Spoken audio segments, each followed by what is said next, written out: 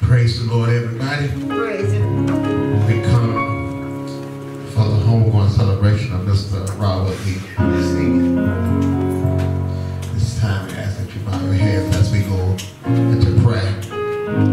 Father God, in the mighty name of Jesus, God, we come to you as humble as we know how, God, just to say thank you. God, thank you for letting us see a day that we didn't deserve to see. God, thank you for being a God that sit high and look low. Thank you for being a God that looks beyond all of our faults and seeing our needs, oh God. Now, God, we come asking that you comfort this bereaved family. Give them strength to make it through this, oh God. God, let them know you're too wise to make a mistake and you're too just to do any wrong, oh God.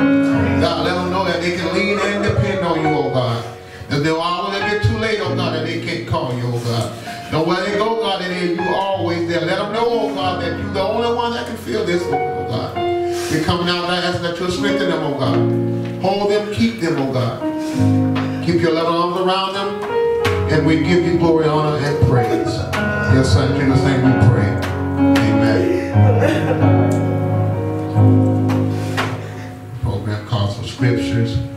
Our Old Testament scripture will be coming from Psalms 91, verses 1 through 7. He that dwelleth in the secret place of the Most High shall abide under the shadow of the Almighty. I will say of the Lord, He is my refuge and my fortress. My God, in Him will I trust. Surely He shall deliver thee from the snares of the fowler, and from the noisome pestilence. He shall cover thee with His feathers, and under His wings shall thou trust. His truth shall be thy shield and buckler. Thou shalt not be afraid for the terror by night, nor the arrow that falleth by day, nor the pestilence that walketh in darkness, nor the destruction that waketh away at noonday. 1,000 shall fall at thy side, and 10,000 at thy right hand, but it shall not come nigh thee. For our New Testament scripture comes from 1 Thessalonians, the 4th chapter, starting at verse 13. But I would not have you to be ignorant, brethren, concerning them which are asleep, that ye sorrow not even as others who has no hope. But if we believe that Jesus died and rose again, even so then also which sleep in Jesus will God bring with him. For this we say unto you by the word of the Lord, that we which are alive and remain unto the coming of the Lord shall not prevent them which are asleep. For the Lord himself shall descend from heaven with a shout, with the voice of the archangel, and with the trump of God, and the dead in Christ shall rise first. Then we which are alive and remain shall be caught up together with them in the clouds to meet the Lord in the air. And so shall we ever be with the Lord. Wherefore comfort one another with these words. I love you, Lord, and I lift my voice to worship you. Oh, my soul, rejoice. Take joy, my King, in what you give.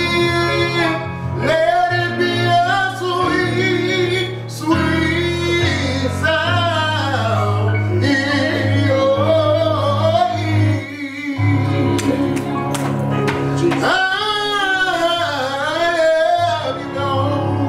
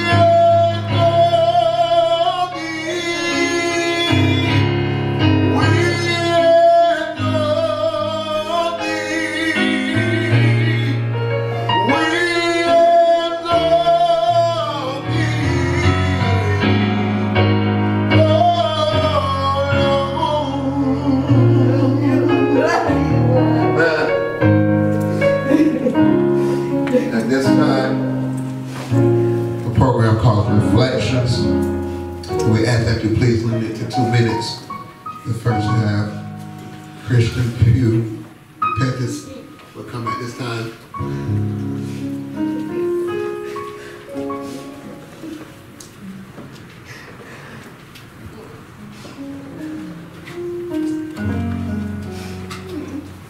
Greetings, everyone. To God be the glory. Whew. So, when I told Keisha that I would do this, I thought I was going to be better off and be able to prepare something and have something written out and nice to say on behalf of my father, which was Robert's youngest brother, and my Aunt Rosie, the youngest daughter, and my Uncle John is the oldest. And I just couldn't bring myself to it in the midst of everything that's going on, but I still wanted to get up here and say something. So, my Uncle Robert, he was one, like the obituary says, he was never in one place for too long. And although he would always come and visit, he was never there for too long. I don't think he ever even sat down on a couch or a chair long enough. He would be outside and, you know, smoking, and he'll talk to my daddy, but he would just never sit. I've never seen him stationary and sat down and not moving longer than maybe 30 minutes to an hour. Even when we would have family events, he'll come and he'll make a appearance and so forth, but all my memories of my uncle is quick, fast. I mean, they were often, but they were never for long.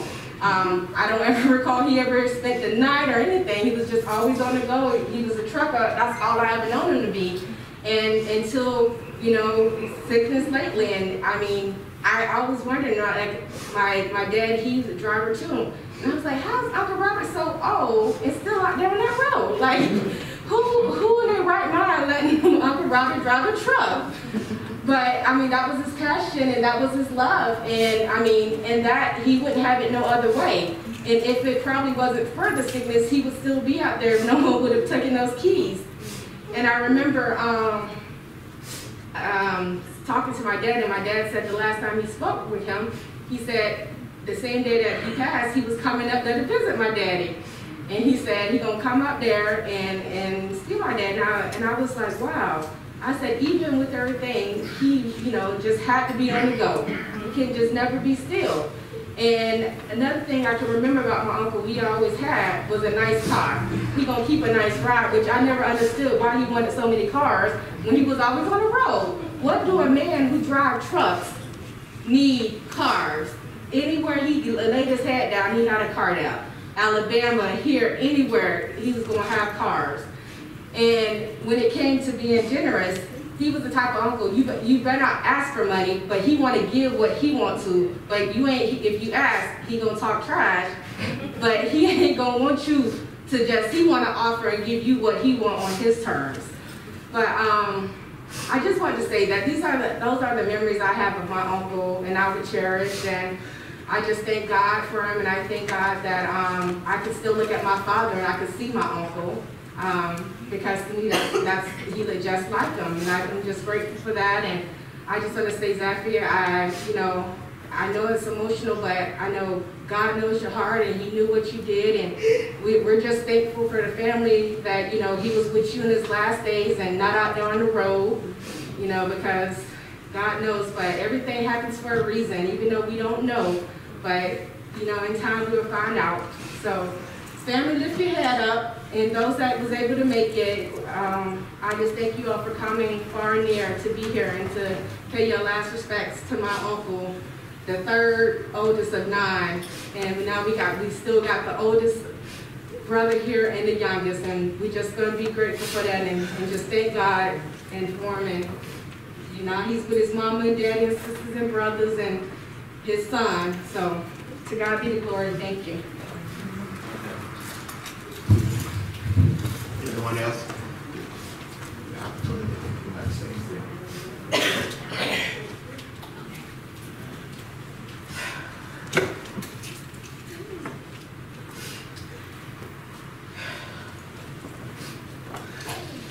I'm definitely not.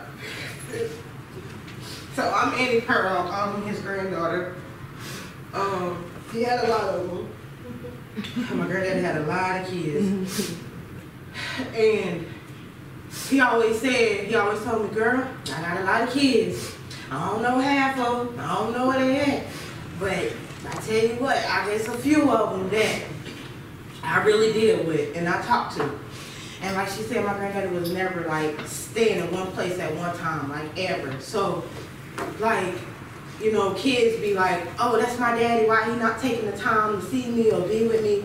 My granddaddy was the kind of man like he is who he was. And if you wanted to get to know him or if you wanted to take the time, you had to take that time with him and do what he wanted you to do. And I just thank God that I took that time out of my life to spend with him, even if it was leaving my kids for 2 weeks at a time or a month just to get out there. I rode on the truck with him. I got on that truck and we rode the road for a whole month and I stayed with them. And I just thank God that I was able to take the time to get to know him because he was an awesome man. Like, he was funny, he was strong. Yeah, he liked his cigarettes, but that was the comfort for him after he had to go through what he went through in life, you know. And I just thank God that when he went home, when he called him home, was able to be around family, to have people that he loved there to comfort him instead of being out on the road somewhere and running off the ditch somewhere in the truck, you know. He went home peacefully, and I'm thankful. And I just want to just get the time to know, you know, Granddaddy always wanted us to know, you know, his people. And that's why we always went to Alabama. We drove to Florida. We drove everywhere. He'd say, girl, that's your cousin over there, girl. That's your cousin right there, too. It's a lot of us. And, you know, I'm just thankful. And I just thank the Lord he let me get to know my granddaddy. And I'm going to be strong for him because I know he wouldn't want, you know, us acting crazy or crying or nothing like that, but just to remember him for who he was, you know. And he was an awesome man. Anyone else?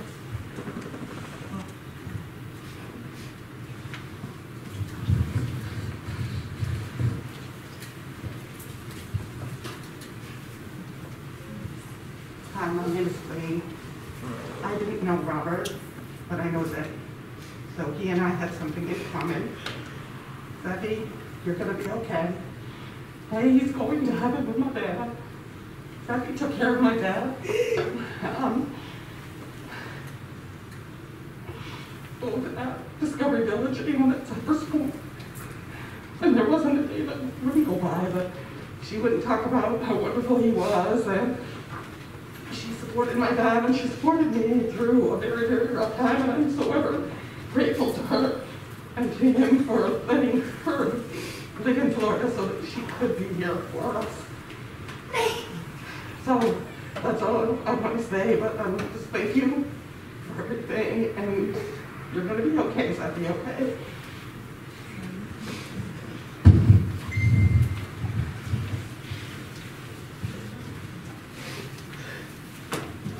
Good afternoon, good evening, everyone. I'm Keisha, his daughter. Robert was my dad. I had two dads, and he was my second dad. He always told me, yeah, your daddy beat me to it. You're supposed to be mine. But he always treated me and my kids and my mom as if I was his. So that's why in his final days when he was here, I made sure that I treated him just like he is, my dad. Robert was the kind of person to me growing up that I knew he would be here one day. I would be home and I'd get excited to see that white truck, semi-truck pulled up in my mom's yard because I would go, oh, Robert's here. Every time he come in town, he would take my kids and he would do things with them and everything like that. He often, always talked about his family. You guys, he wasn't able to express love because, you know, maybe he wasn't raised that way. But rest assured that he loved each and every one of you. I know about Annie. I knew about his daughter, Angel. I knew about his brother, John. He constantly talked about John. He constantly talked about Fess. John You was a pain in his butt, but he loved you. Just know that he loved you. He talked about you till the day he died, literally, till the day he died. So I just want you all to know, don't cry, because he wouldn't want that. He would not want that. Just like Paul, he told me, when Paul came to see him in the hospital, you know that boy came in here and he tried to sit there and cry. This big rusty man told me, he's sitting over there crying with tears. I told him, I'm the one that's crying. I should be crying. I'm the one in the hospital. So, just like he told Paul in the hospital, he's in the casket, he wouldn't want you to cry for him. He know you all loved him. He spoke very highly of you all. He just wasn't able to express it, but in his own way, trust me, he loved each and every one of you. I have a story about each and every one of you. All the ones that I haven't met, I have a story for you. And it comes from Robert. Okay?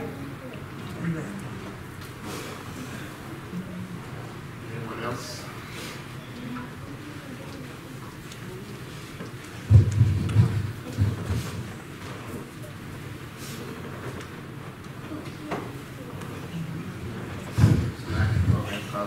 Reflection. He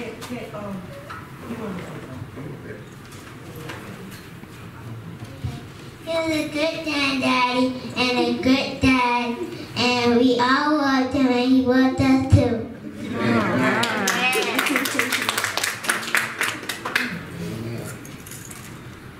How great is our God? Sing with me, how great is our God? And all sing how great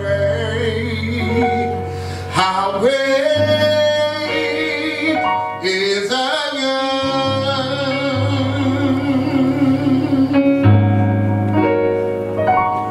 How great is our God? Sing with me, how great is our God? And all sing how great is our God.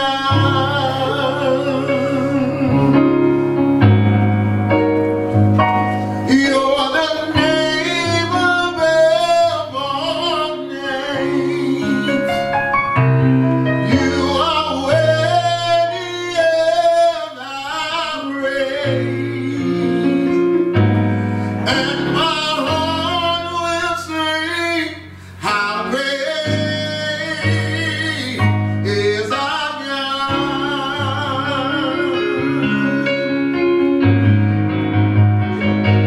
You're the name above all names. You are worthy of our praise. And my heart will sing, how great is our God.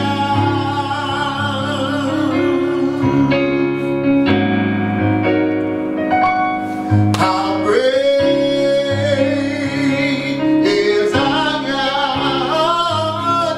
Sing with me, how great is our God?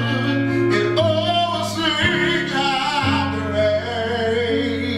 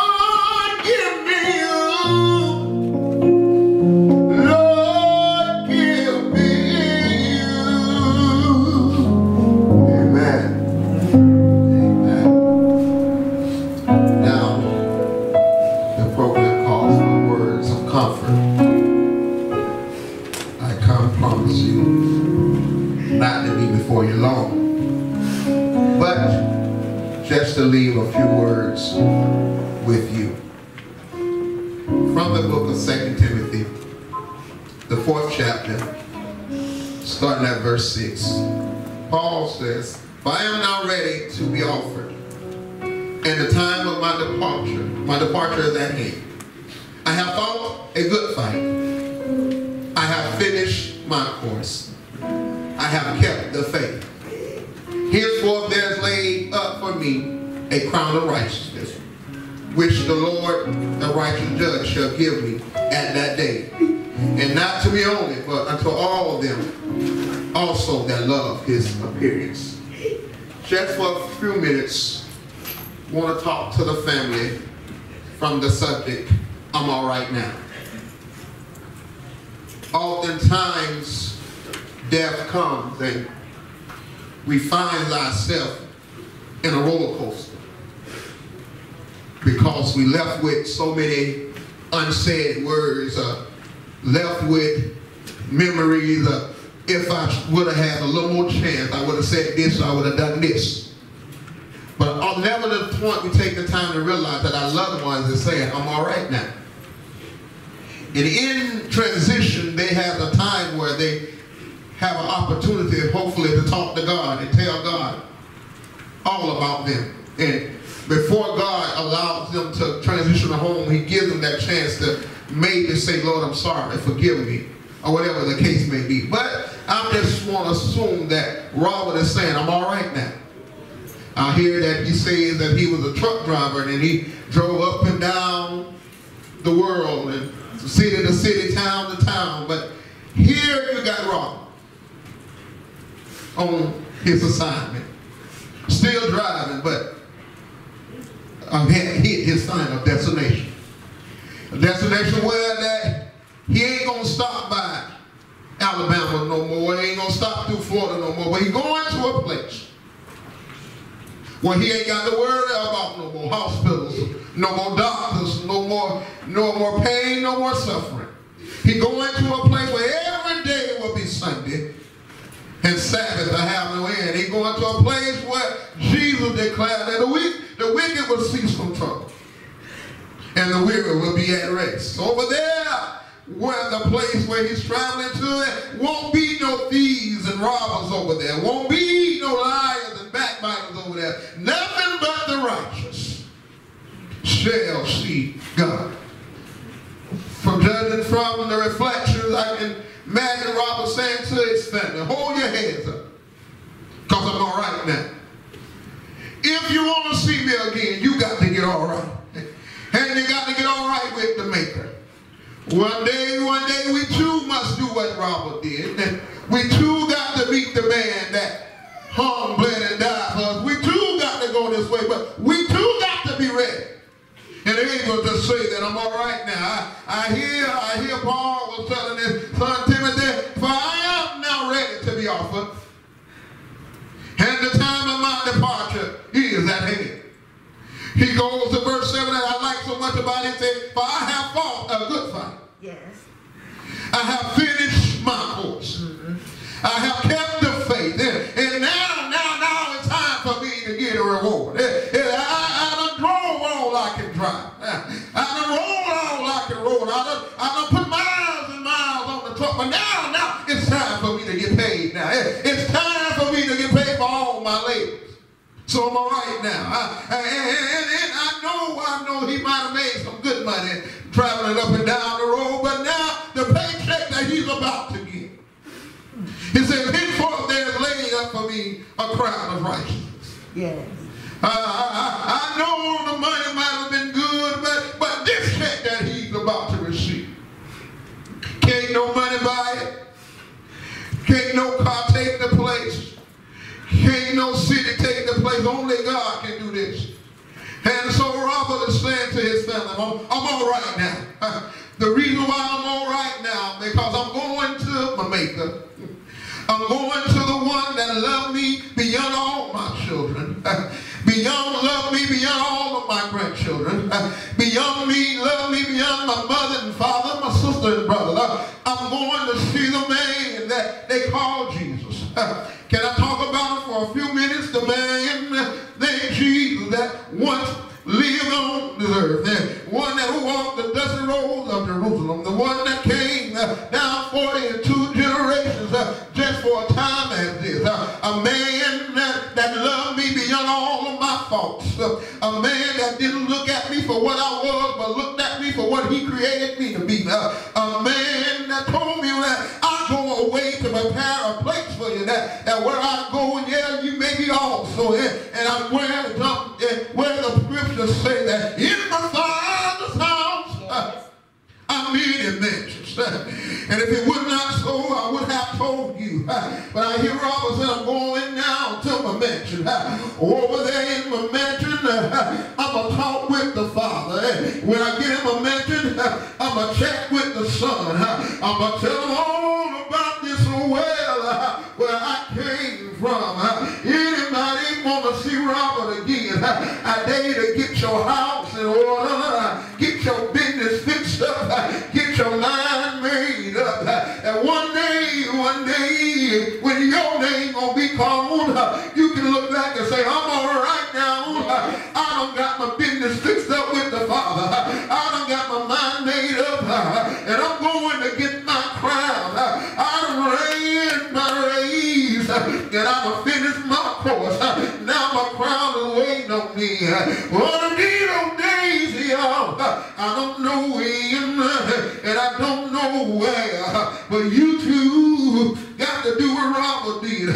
You got to leave this old world bye-bye. You got to say bye-bye, mama, and bye-bye, daddy, bye-bye, sister, and bye-bye, brother, bye-bye, friends, and bye-bye, associates. I'm going to my final destination. I'm going somewhere beyond the clouds.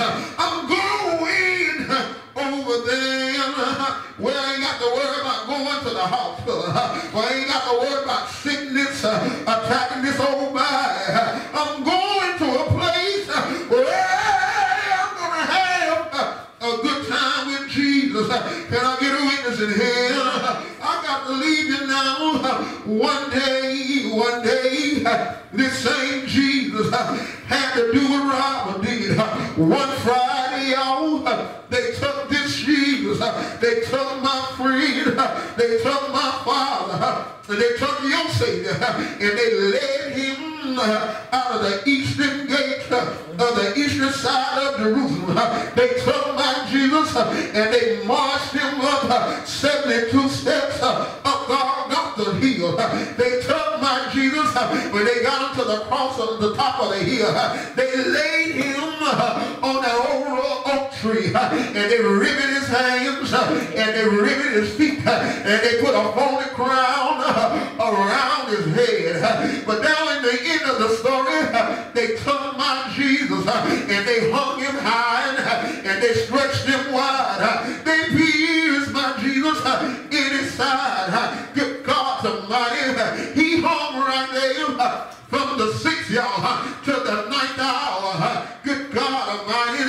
And then he took his head in the lap of his shoulder and said, I'm all right now. It's finished now. I commend my spirit back to you, Father. And so they took my Jesus down off the cross, and they laid him in a borrowed tube. He stayed right there 3 days and nights. But early Sunday morning, my Jesus got up, representing one day I'm going to get out the grave. Yeah, me and Jesus, we going to have a good time. Well, as I leave you, it's all right to cry. It's all right to shed tears. But I can hear I can imagine Robert saying to y'all, don't worry about me, for I'm all right now. And if you want to see me again, get your house in order. Get your business fixed up. And then one day, we'll have a great reunion. Amen. Amen. In the hands of our board staff as we get ready for our committal.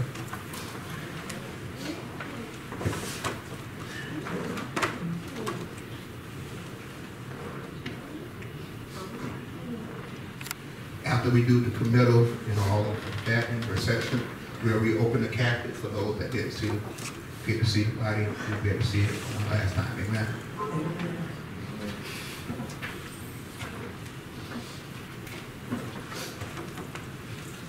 For as much as it has pleased the Almighty God in his wise providence to take out this world, unto himself the soul of our deceased brother, we therefore commit his body to the ground, earth to earth, ashes to ashes, and dust to dust. I heard a voice from heaven saying unto me, Right, blessed are the dead which die in the Lord. From henceforth, yea, said the Spirit, that they may rest from their labors, and their work do follow them. Father God, in the name of Jesus, God, again we come to say thank you. God, thank you right now for this family. God, we ask that you hold them in the palm of your hand. God, keep them, oh God, as they leave this place but not your presence. God, let them know that you're always there, that you'll never leave them, nor will you forsake them. Let them know, God, they can call you any time of the night and you will answer, oh God. God, give them strength to endure this, oh God, and let them know that you're the only one that can fill the void. Fill the void right now, God. Comfort their hearts and their minds. And we give you praise, glory, and honor in your Son, Jesus' name we pray. Amen. For our benediction. Now to him that is able to keep us from falling, may the love of God rest, rooted and abide henceforth, now and forevermore. All God's people say, Amen. Amen.